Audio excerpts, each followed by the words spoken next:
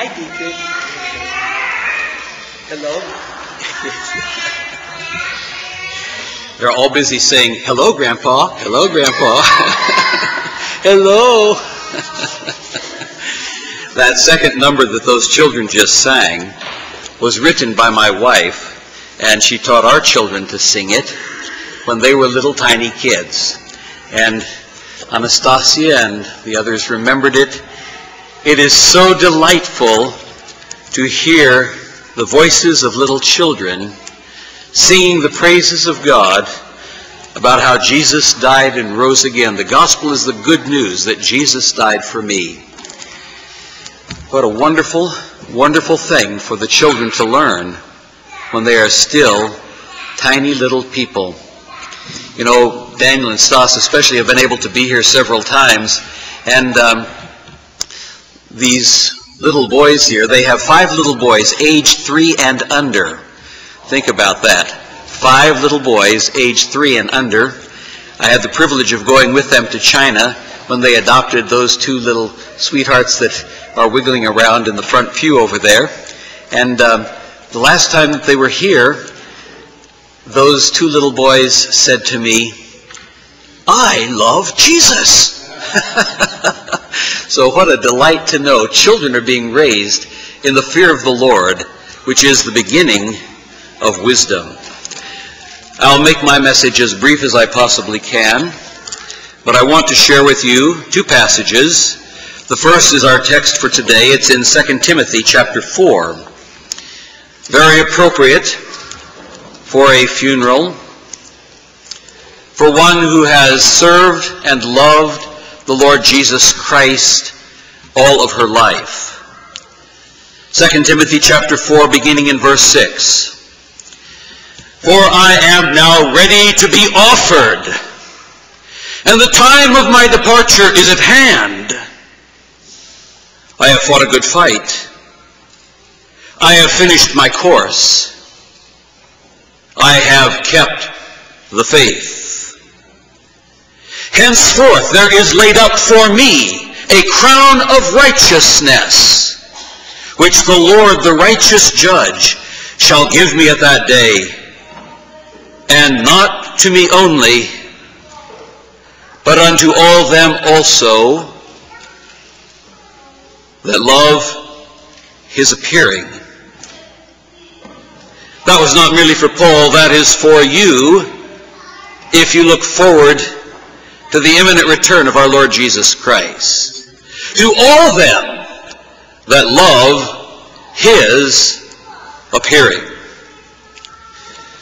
The second portion of text that I would like to read for you, which fills that out for us as we look at this dear beloved woman, is Proverbs chapter 31, beginning in verse 10.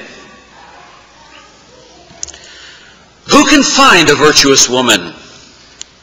For her price is far above rubies. The heart of her husband does safely trust in her, so that he shall have no need of spoil. Oh, how I love verse 12, which follows, she will do him good and not evil all the days of her life.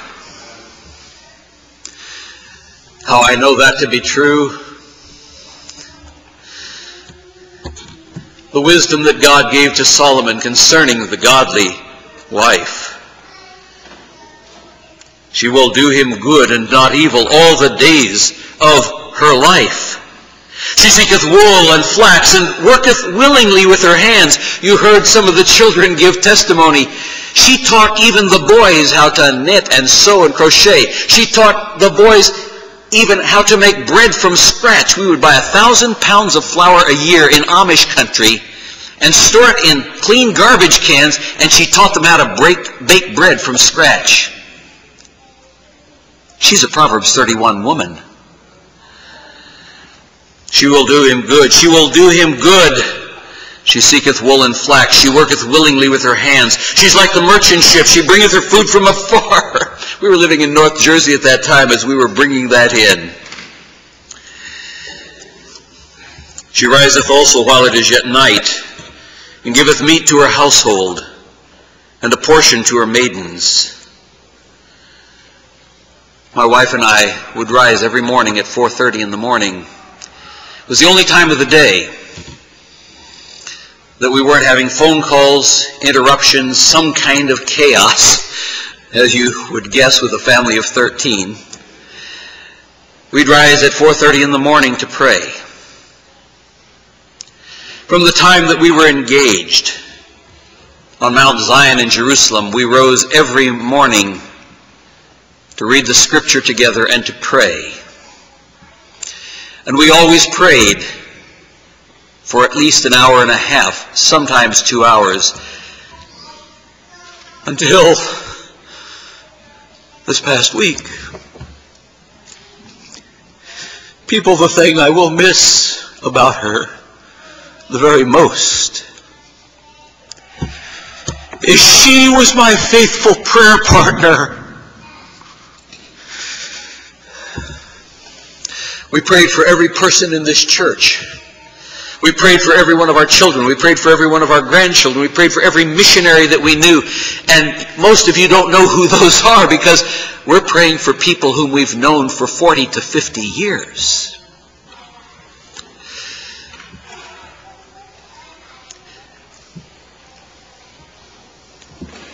The prayers on Saturday morning, after she had gone to be with the Lord just a few hours before, even though I had not slept until 4:30 or 5 in the morning, I got a little tiny snooze, and then I woke up with a start. It's time to pray. And I reached over and she wasn't there. Do you have that kind of relationship with your spouse? Or the most important thing that holds you together? As you draw closer to the throne of God, you are drawn together.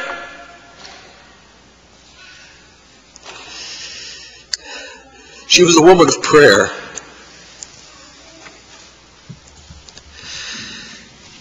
Oh, I loved her fellowship. I loved her for all the happy times we had together. I even loved her through some of those meals that some of the kids mentioned. I loved her. But I was most closely drawn to her as we prayed. That is when I knew that our spirit was united before the throne of God's grace. The one I loved, with whom and for whom I prayed. She considereth the field and buyeth it. With the fruit of her hand she planteth a vineyard, and the children can tell you all about all the gardening we did in Alabama. She girdeth her loins with strength, she strengtheneth her arms, she perceiveth that her merchandise is good. Her candle goeth not out by night. She layeth her hands to the spindle, her hands hold the distaff. She stretcheth out her hand to the poor, yea, she reacheth forth her hands to the needy. She was always willing to have people into our home. She was a woman who loved to share what God had given to us. Our home was not a fort. It was not a castle into which we retreated. Our home, she made it this way, was a place where we would bring people in so that we might share with them the good things that God had done in our lives.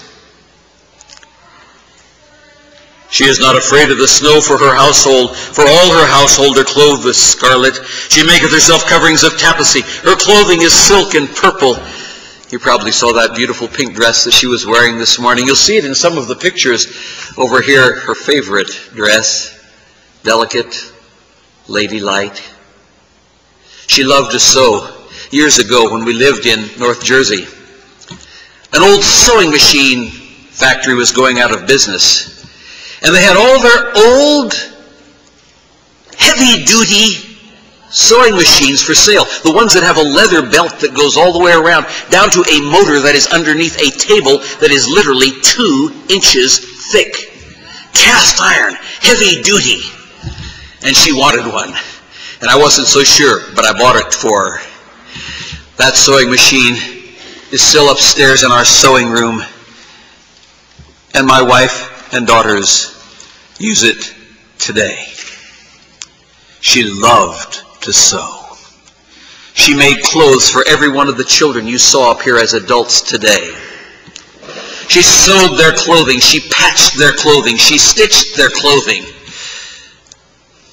She was a Proverbs 31 woman.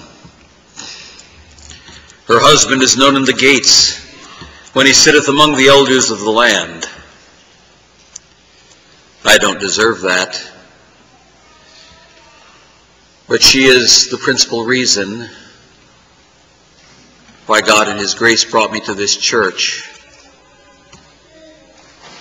This is an historic church.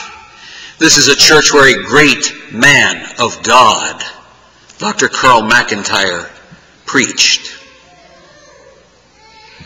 This is a church which has had an impact around the world. Her husband is known in the gates when he sitteth among the elders of the land. She maketh fine linen, and selleth it, and delivereth girdles to the merchant. Strength and honor are her clothing, and she shall rejoice in time to come. And you just heard testimony about verse 26. She openeth her mouth with wisdom.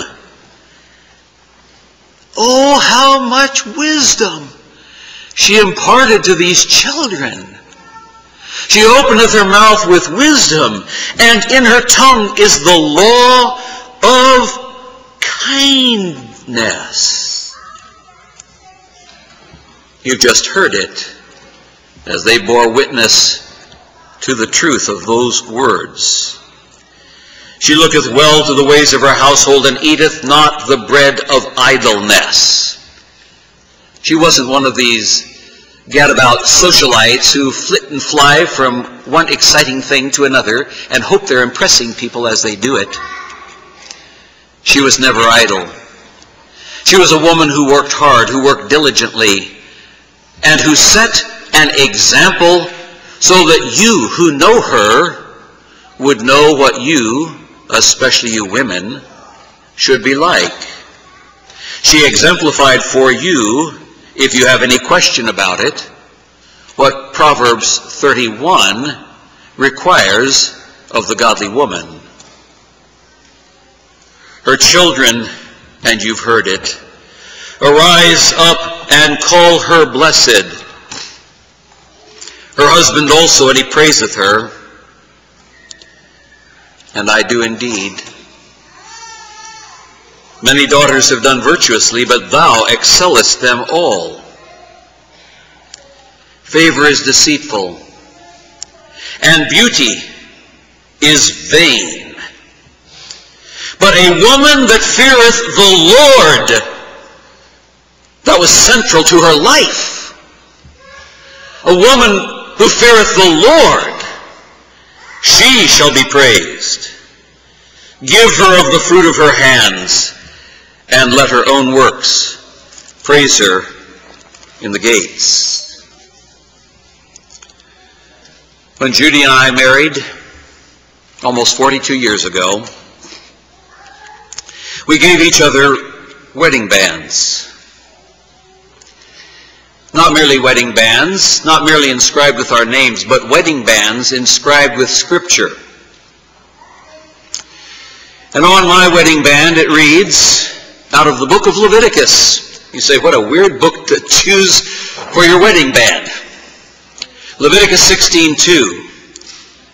It's a very short phrase. It is God speaking. He says, Be'anan era'e al hakaporet. In the cloud I will appear on the mercy seat. And at the end of that phrase on my wedding band is engraved the cross. In the cloud I will appear on the mercy seat. The cloud in Leviticus 16 is a description of the Shekinah glory. The mercy seat was that gold top of the Ark of the Covenant where the blood was sprinkled and where God met with his people through his great high priest. The New Testament picks up the theme. It tells us that Jesus is our hilasterion, our mercy seat. It's the only place where God meets with his people. And Judy's ring had an inscription also.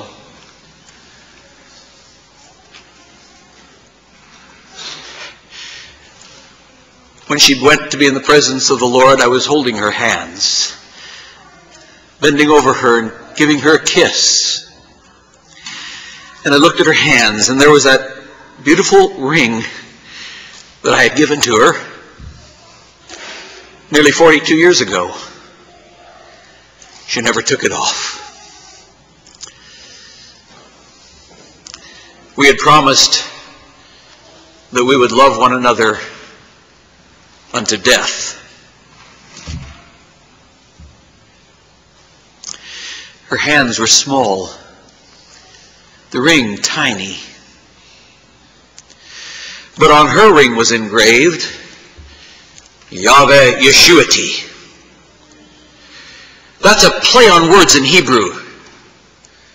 It means two things. Yahweh Yeshuati means Jehovah is my salvation. But Yeshua is the name of Jesus. It can be translated, my Jesus is Jehovah. And on each side of that phrase in Hebrew, there are two crosses, one here and one here. And Jesus is in the middle. Dear people, we wanted everything in our life. Oh, we failed miserably, I know that. But we wanted it to bring glory to Jesus Christ, because the marriage of husband and wife is to reflect the marriage of Jesus Christ to his bride, the church. That we might give testimony by the very thing that we wore on our hand which belongs to God, a hand which last Friday God reached down and took her hand from mine and lifted it up and said, "Sweet Judy, I've finished preparing a place for you. Come home with me." And she released my hand and took the hand of the Savior and entered into his presence to the place prepared for her. For her alone. Magnificent beyond anything that any of us could comprehend in this life. You know, we pondered many nights before the birth of each one of our children so that we might give them names with meaning that would bring glory to God.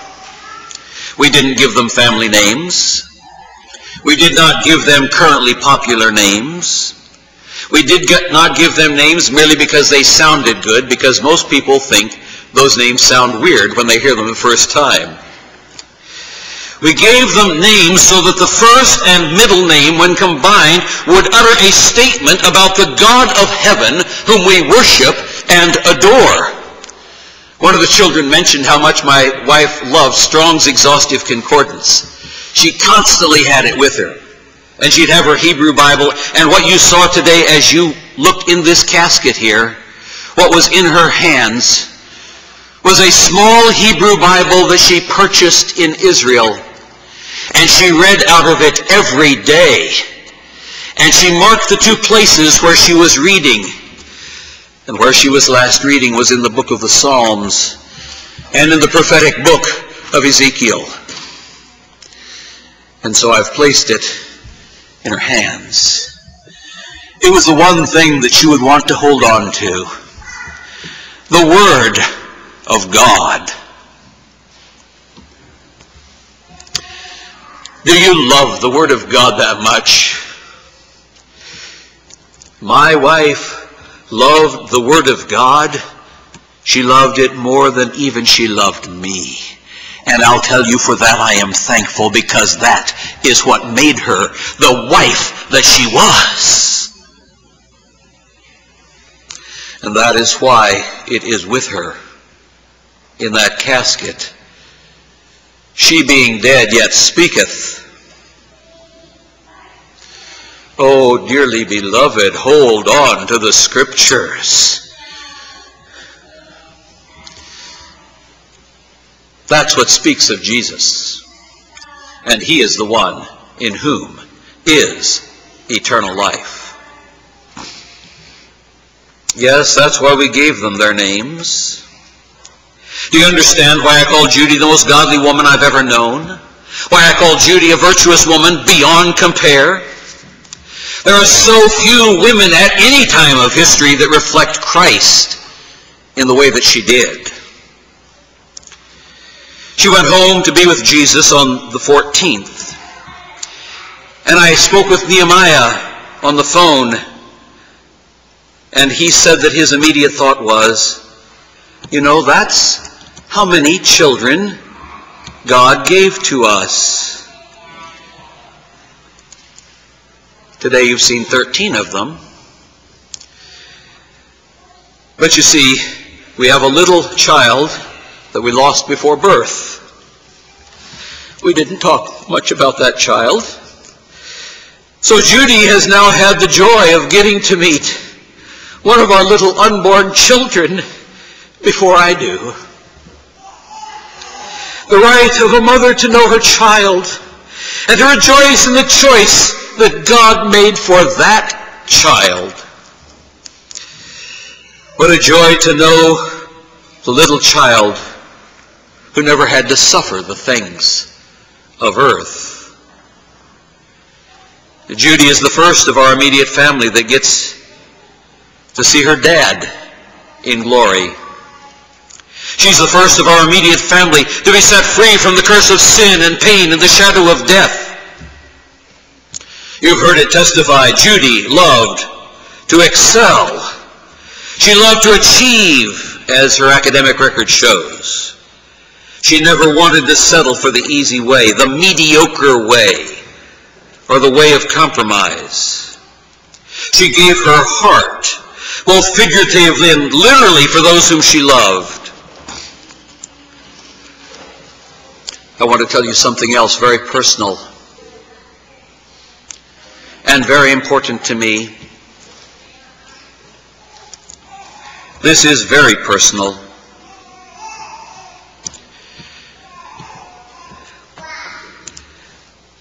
As a man kisses a woman, and as a woman kisses a man,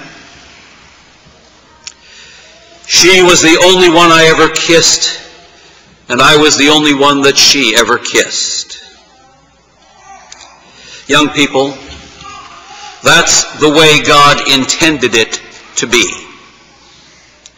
Keep yourselves pure. And so at this point I have no regrets. Only joy that God gave me his very best. God ordained her for me from eternity past, and God ordained me for her from eternity past. Her husband also, and he praiseth her.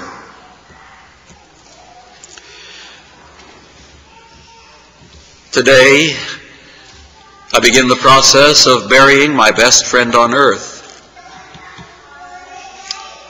Yes, we had the passionate love of husband and wife, but Judy was my best friend.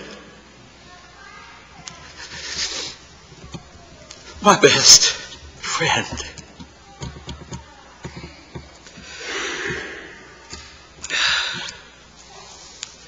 as I think about her, how she poured her life to teach her children excellence, to maximize their potential, to do all for the glory of God. She kept after them, and you've heard about how she kept after them. And God blessed her diligence. Today, as you saw her in the casket, you saw a string of beautiful pearls around her neck. I had the privilege of going with Daniel and Anastasia to China when they adopted those two sweet, dear little boys, Shou Hui and Jen Ho. And you see their names written in the bulletin, but I bet you can't pronounce them just by looking at the way they're spelled. Two precious, precious children. And while I was in China, I thought of my wife. And I remembered what Jesus said about the pearl of great price, and how a man would sell all that he had, that he might obtain the pearl of great price. It's merely a small token, but Judy was a pearl of great price. You know, on Thursday night, I had the privilege of taking her out to eat. We never go out to eat except to Burger King. But that night, God somehow motivated me to take her to this very, very lovely, expensive, and you know how tight I am, I'm a Scotsman, restaurant. And we delighted in each other's company. There were some other people there that we got to meet that, she was vivacious and broke the ice, and we had lovely conversation with them. But as I held her hand, as we had dinner together, as we looked at each other, and had that joy that comes from knowing that you're with someone who loves you. What a gift that God gave to me. Little did I know that 24 hours later, she would be in the presence of our Savior.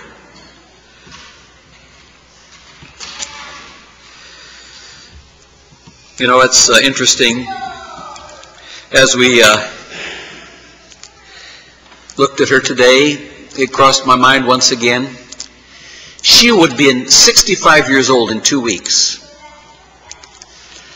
But you saw her hair coming down over her shoulder. She grew that hair for me. When I met her, she had shoulder-length hair. And you can see that in our engagement picture, which is on the table over there in Fellowship Hall. And you see her next to this funny-looking, scraggly guy with a really bushy beard. But you know, from that day forward, she never cut her hair, because she knew how much I loved it. Oh, many times it was so painful for her, because hair that's down below your waist, and the ladies know this, is very difficult to care for. But she grew that hair because she loved me and she honored me. And you know something? God blessed her for that. If you looked at her hair today, you saw no gray hairs in it. Now, 13 kids will give you gray hair. But there was no gray hair there. And I believe that God honored her for her submission and love for her husband by making that beautiful hair, which I loved so much to stroke and to put my fingers through as I drew her to me. He kept it golden blonde. Oh, dear people, that was a gift to me from God through my wife. You know, as she was passing away, and as she was entering eternity, and after she had gone, and we were still there. I stayed in the hospital till 4 o'clock in the morning. The doctor's reports say that she went to heaven, though they don't use that term, at 10:01 p.m. We'd been there since 3:30 in the afternoon. So after 6 hours, the nurses asked us to please leave.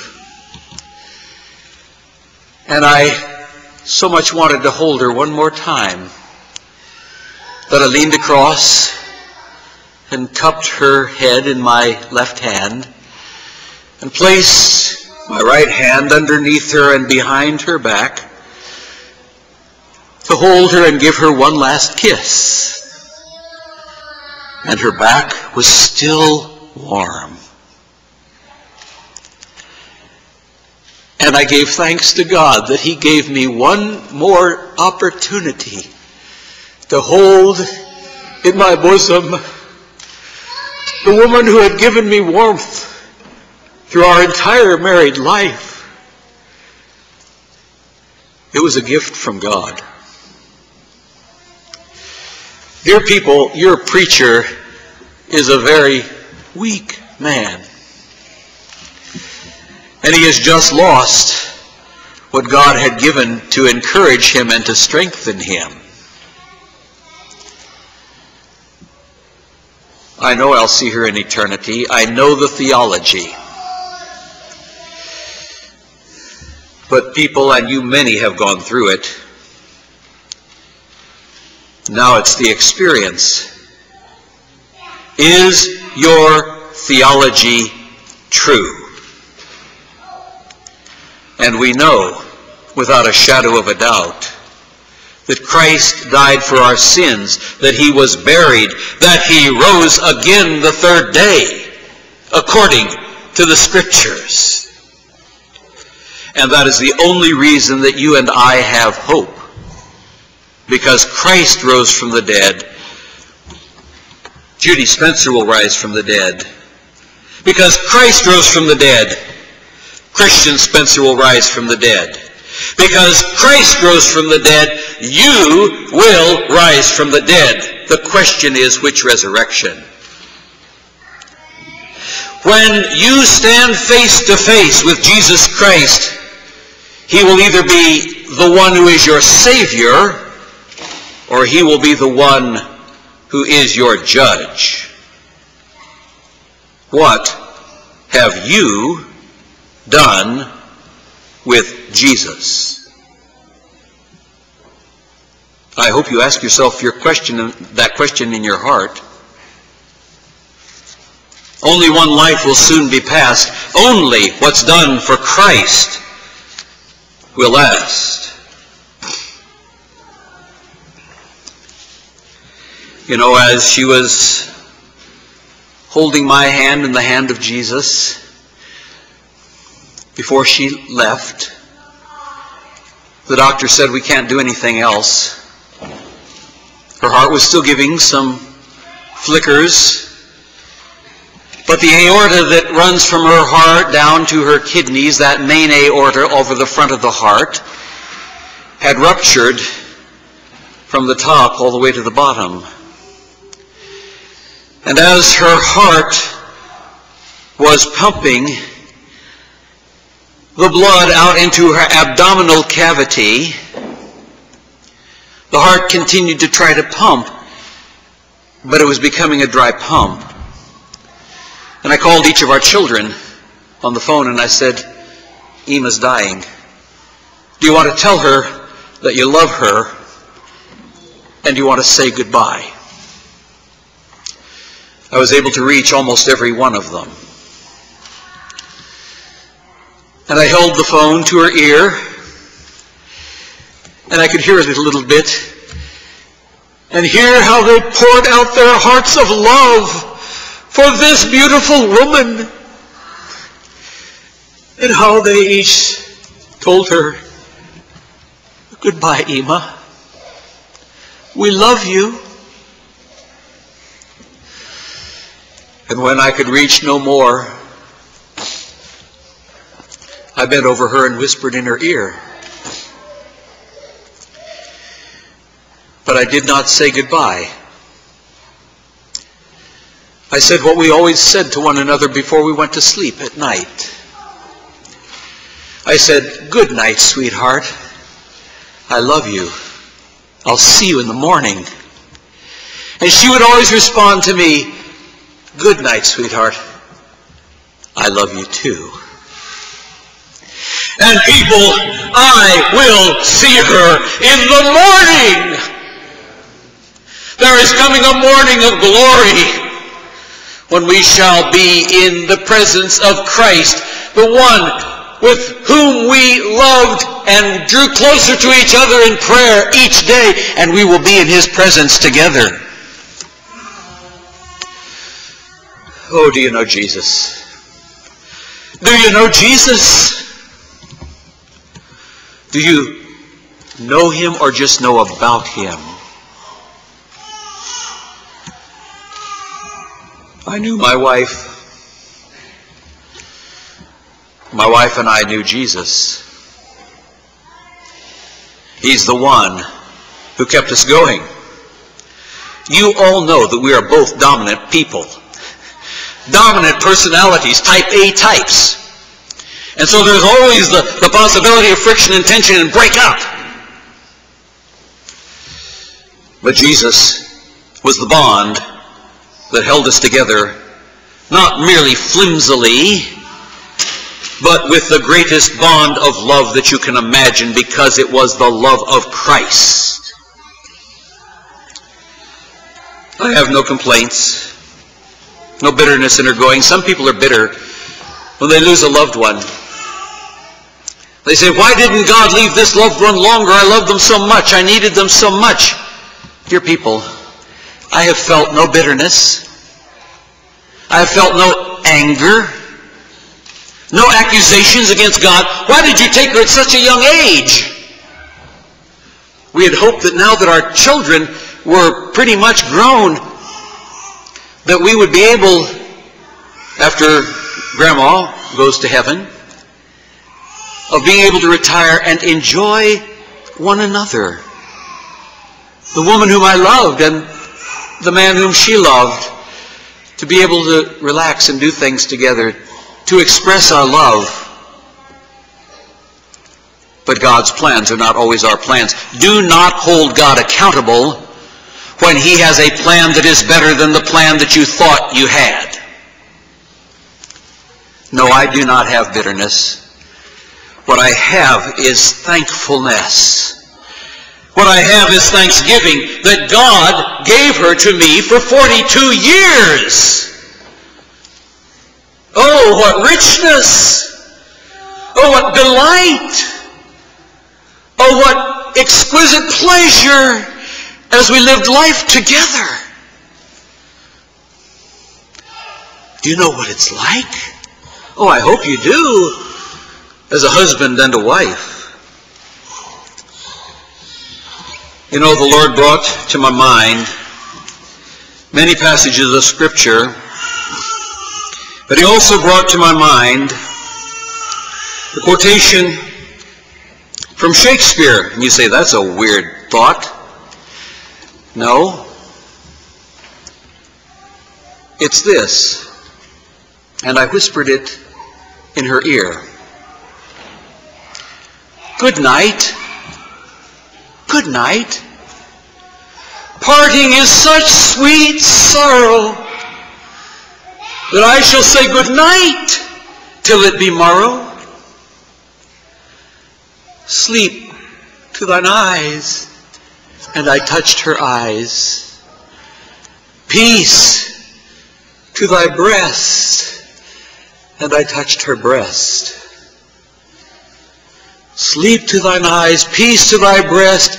Would I were sleep and peace, so sweet to rest.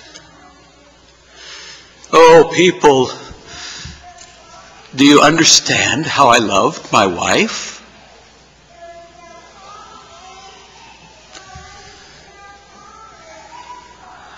The greatest gift God gives us here on earth, besides our salvation, is the love that a husband has for the wife and the wife has for her husband. Yes, God's love always has to come first. But then God gives you, if you will take it, a love which is beyond compare. God changes plans. We need to let him be able to do that. God changes plans. We need to let him do it. The Sunday before she died, I preached a message entitled Death, Doors, and Direction. How death is used by God to change directions in our lives. Little knowing that in less than 6 days, God would burn that lesson into my soul. On Monday night, a trustee meeting, I had no knowledge that death was coming for Judy. On Tuesday night, we went to the Women's Missionary Society and we brought her mom along. And on Tuesday night, I had no inkling that death was coming for Judy. On Wednesday night, we came together to prayer meeting and also brought Grandma with us. And afterwards, session meeting, and I had no knowledge that death was now coming in just 2 days for Judy. On Thursday night, God gave us that wonderful break where we went out to dinner together and had that wonderful, beautiful dinner. And you know, I want to tell you how callous I was at one moment, because she'd gotten all dressed up. She was wearing her favorite shoes, and they're with her in the casket today. And she said, "Oh, let me go back and get that pearl necklace that you gave to me when you came back from China." And her crass husband said, "Sweetheart, we're running late." That's why it was on her today in the casket. She wanted to wear that necklace at least one more time. People, do you understand? That was Thursday night. Little did I know that in less than 24 hours, death would take her. When we went into the hospital at 3:30 in the afternoon, I was busy, but I knew God wanted me to take her to the hospital. I assumed when the doctor said, "We want the cardiologist to look at these CAT scans tomorrow. I'd like to keep you in the hospital overnight." I had no idea that in less than 4 hours, she would step into eternity. When the doctor, who was the admitting doctor, came in and filled out all the paperwork, we had a wonderful time. She was feeling very good at that moment. They'd given her the nitroglycerin under the tongue, the vascular dilator that made everything flow more easily and more smoothly. We talked with him, and she was very animated in her talk. She found out he was from Missouri, and I have an uncle who's in Missouri, and we've visited him, and she loved it in different parts of that state. And so we had a very pleasant conversation. And he finished, and he filled out the paperwork and walked out, and she was a little bit thirsty. I gave her a drink. We talked together and held hands. And I was thinking, well, I probably don't need to stay here in the hospital tonight. She seems to be doing fine. We'd only held hands about 2 minutes, maybe 3 minutes. And suddenly she said to me, "Abba, I don't feel right." And her head tipped back, and her eyes rolled back, and her mouth opened, and these horrible sounds began to come out. And I rushed 10 feet to where the nurse's station was, and I said, "My wife is in distress." And immediately they came. They jumped up. They moved to the room. I called Ariel. He's a surgeon. I handed the phone to the doctor that was there in the emergency room. They spoke with one another about what was going on. They gave her the paddles. They gave her the chest compression. They squirted in the epinephrine. They squirted in all the other things. 20 different tubes that were left there afterwards.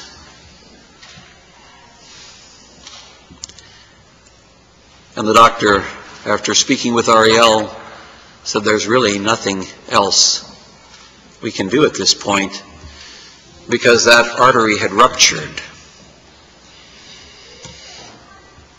And so they left, and that's when I began to call the children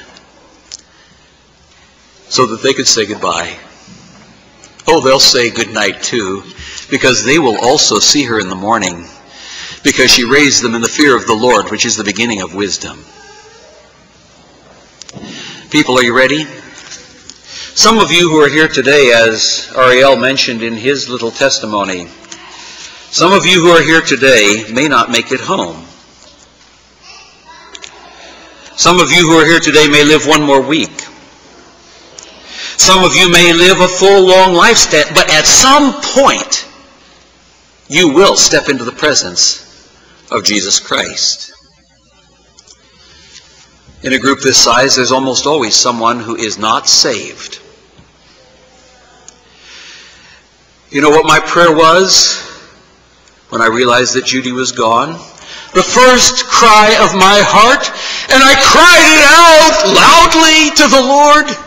"Oh Lord, in her death, let someone come to Christ. Let someone come to Christ because of who she was, living for Christ."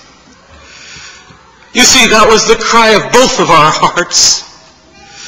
That God would irresistibly draw to himself someone who did not yet know the Savior. And that's what I have asked God for from this. I didn't ask him for a few more minutes or a few more hours. I asked him that through her death, someone would come to Christ. Oh, how it drove home to me that every minute of life counts, and how slothful I have been in so many areas of my life, and how much more zealous and diligent I must be, for I may soon also join her and give an account for what I have done in this body. You will too. Dear friend, if you have never trusted Jesus Christ as your own personal Savior, know this: Jesus died that you might live.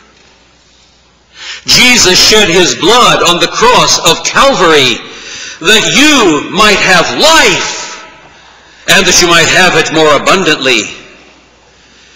Jesus was buried in a stone-cold tomb and guarded by the world's best soldiers. But the bonds of death could not hold him. And as prophesied by the word of God, which she loved and which she has in her hands, Christ arose. That's the guarantee that the Father was satisfied with his death. It was an infinite death. And if you trust him, he'll save you. Is there someone here today who does not know for sure that they themselves, at the moment they step across the threshold, will enter into glory? You know in your heart, I don't know. You know in your heart, and God knows in your heart. What have you done with Jesus? In a moment we're going to pray. And as we do, the Bible gives us the promise that if we trust in Christ, who died for our sins, who was buried, who rose again the third day according to the Scriptures, that God, and he always keeps his word, will give you the gift of eternal life. You have before you a woman who, as we have read in 2 Timothy 4:7, can say, I have fought a good fight. I have finished my course. I have kept the faith. Henceforth there is laid up for me a crown of righteousness, which the Lord shall give unto me, and not unto me only, but also unto all them that love his appearing. He's coming back. He's coming back. Do you look forward to it? Do you love his appearing? Do you want to see Jesus, or are you a little bit shaky about that? Unto all them that love his appearing. As we pray, all you have to do is say, Lord, I'm lost. I'm headed for hell. But I know Jesus died for me. And he rose from the dead, and I believe it with all my heart. And someday I want to be in that place of glory where I know that Judy Spencer is now. You can do that today, right where you sit. You don't have to speak out loud. But you need to make that choice. And you will make that choice today. You will. Either you will trust in Jesus, or you will decide not to trust in Jesus. You will make a choice. What will you do with Jesus? Let's pray. Our gracious Heavenly Father, how we thank you for the life of Judy Spencer. I, more than anyone else in this room, can thank you for that. For you used her as an instrument to mold and shape my life, to teach me things that I guess only a married man would be able to learn. And you used her graciously, and you used her consistently, and you used her faithfully. You gave me a wife who could look at me after the sermon and say, you told them it says this in Greek. Do you know that's not what it says? Oh, Lord, how I loved her. How I love her. How I thank you for her. Father, but in this hour there's also sorrow. And I pray for each of my children, for each of their spouses, for each of our dear, precious, precious grandchildren, that you'll bring comfort to the heart of Netanya, to Ariel and Bethany and dear little Zachary, to Philemon and Robin, to Laura and to Summer, to Abigail, to Kathleen and Joel. Pray, Father, for your mercies on Nehemiah and Pamela, and Elliot and Lincoln. Pray for your mercies upon Theo and Mingsum and their dear little William. Father, I pray for your blessings on Daniel and Anastasia, and these 5 dear little boys wiggling around here today, which brings such joy to my heart. For Dietrich and Eric and Shohui and Chen Ho and Patrick. I pray for your blessings on Elijah and Martha. For dear Evangeline and her fiancé, Jorge. For dear Amana and her dear friend, Nirmal. For Sebastian and Kayla, and dear little David and Kaylee. For Isaiah and Anatoly, and dear Megali. What a joy she was to Ema, the last treasure you gave us, though we prayed for more. Father, I pray for Stan and Joan and for their family. For Rick and Molly and their family, for Nathan and Charlotte and their family. I pray for Grandma Wren, who's only partly understanding what has transpired. Father, I pray for all of the others who are relatives at a farther distance, for the uncles and aunts and cousins and nephews and nieces. I pray for those here who are her friends, who are also an encouragement to her as she was to them. But Father, all of us who know Christ pray together as she often prayed for those who are here who are lost, who at this moment are struggling whether or not they will trust Christ. That you would open their hearts, Father, that you would cause them to see the suddenness and the quickness of death. We have no guarantee that tomorrow will be here for us. Oh Lord, there was someone this past week who said, I'm too young to make that decision, with whom I spoke personally. No, today is the day of salvation. Trust in Jesus alone, and He will give you eternal life. Father, we pray for those people even now that they would be saved.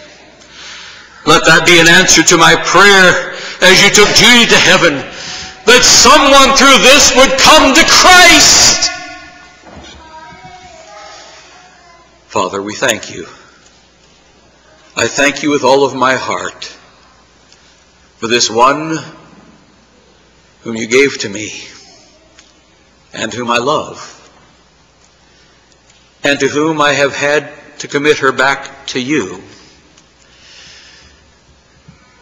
And as we sung in those 3 hymns on Sunday, 2 days after her death,